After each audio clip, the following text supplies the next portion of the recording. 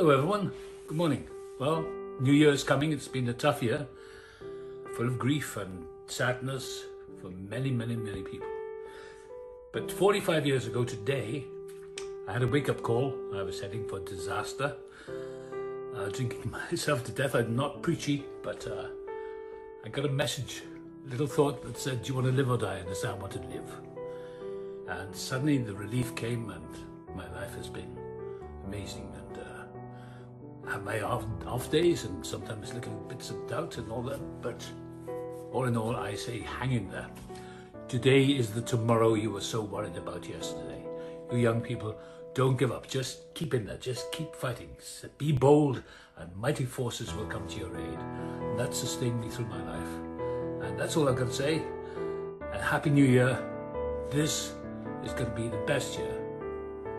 Thank you.